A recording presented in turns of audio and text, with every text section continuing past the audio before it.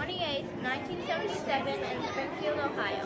I am famous because I am an amazing singer and pianist.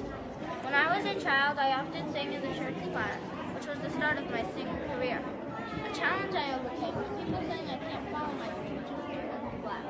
Something interesting about my life is when I won an EGOT. An EGOT is an Emmy, a Grammy, an Oscar, and a Tony. When you win an EGOT, it means you have worked hard for your dream. I would like to be remembered as the first African-American man to ever win an EGOT. Only 15 people have been known to do so. Today, I'm still in the music industry, singing, playing piano, and inspiring people to follow their dreams.